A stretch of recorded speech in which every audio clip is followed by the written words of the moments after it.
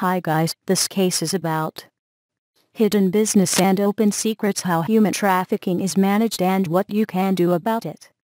Case solution and analysis. Although precise figures are difficult to obtain, the United Nations reports that 2.5 million people are trafficked each year.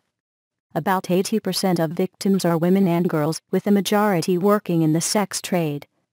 The authors, members of the Massachusetts General Hospital Initiative to End Slavery, conducted research in 8 major cities: New York, Los Angeles, London, Manila, Mumbai, Kolkata, India, Rio de Janeiro and Salvador, Brazil, interviewed hundreds of health workers and anti-trafficking leaders. Thanks for watching this video. For more details you can visit our site www.TheCaseSolutions.com.